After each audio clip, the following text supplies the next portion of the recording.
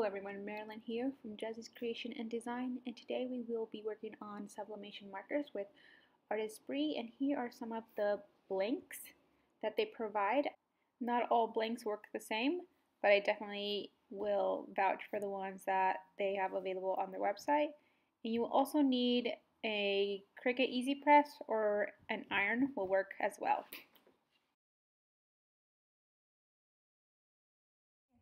Let's start it. Let's get started. What are you doing? I'm making backyard for me. She's drawing a backyard for herself. Can we give it to Grandma Jenny? Just get that one. Okay, you made her card for Grandma. Okay. Hi guys, we're making gifts. Yep. And we have before here, we do, we gotta get started. Can you show us what markers you're using? We're using rainbow markers. Rainbow markers. Look, the 1, 2, 3. Anything you want to make like markers. You make flowers, like okay. So here's a quick version of what we're doing. She drew something and I ironed it on a blank bag and I absolutely love it. She drew me and I am in love. This is just an absolutely great gift to be making with your kids. You can also see that I am resaving the heat tape because it can be used later if the ink didn't get on it. So I am just unwrapping the tote from the packaging from Artesprix and I'm getting ready to place the image. But first I want to make sure I clean my EasyPress or iron with just a wipe to make sure there's no ink. Then I am going to iron the tote bag just to get like a flat surface, plus it makes it look nicer when everything is ironed out.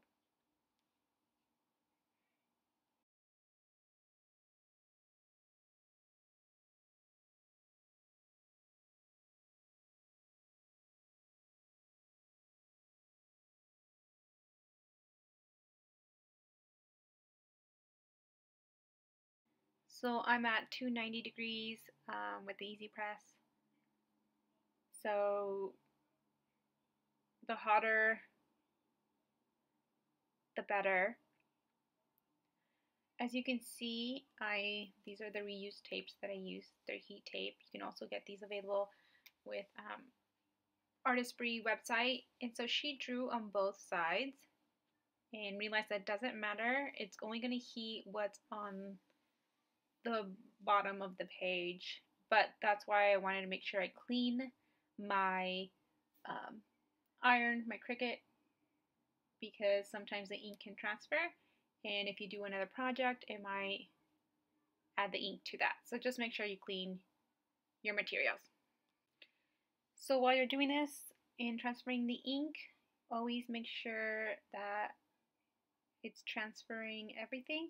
So just pick a corner and take a look without untaping the paper. And so the longer the iron is on the paper, the brighter the colors will come out. So I think I did this for about 5 minutes and I think it looks great.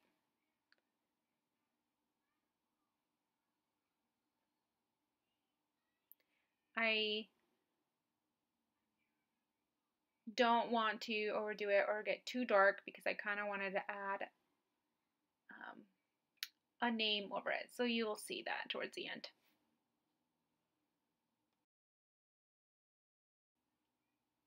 So I'm at 300 degrees and just been moving the EasyPress back and forth, but I think it's done, and I just want to let you guys know that this is such a cute project to share with grandmas or any relatives, because if you have an artist at home who loves to draw, I'm unplugging everything because I'm getting ready to clean up.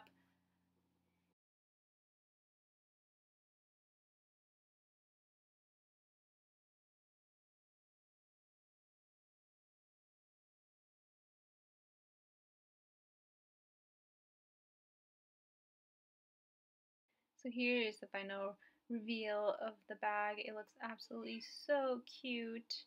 My favorite part is my daughter, that she's going to be like, I did that. Those are flowers. Create your own, add some vinyl, hand draw it, add glitter. There's so many ways you can make this beautiful gift.